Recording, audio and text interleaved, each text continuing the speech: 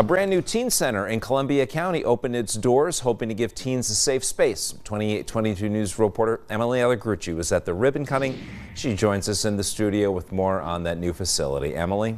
Good evening, Nick. The new teen center in Bloomsburg was filled this evening for the grand opening. County Commissioner Dave Kovac actually said it was the largest ribbon cutting he's been to in Columbia County.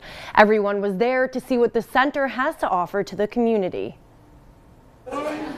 Ribbon cuttings and community spirit.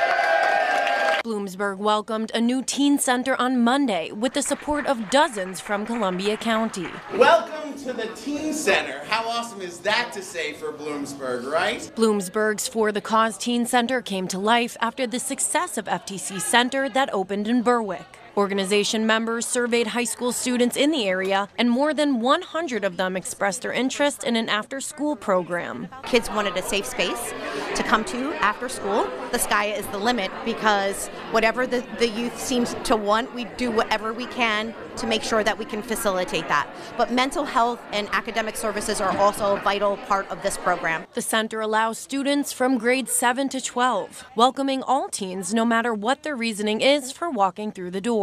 Even if kids just want to hang out, like they don't need to, if we have counseling, they don't need to come for that. They can just come to hang out with friends, and they have a place to do that. Many teenagers who live in Bloomsburg were at the grand opening. This is going to be so good for the youth. It's all about you guys. All about you guys.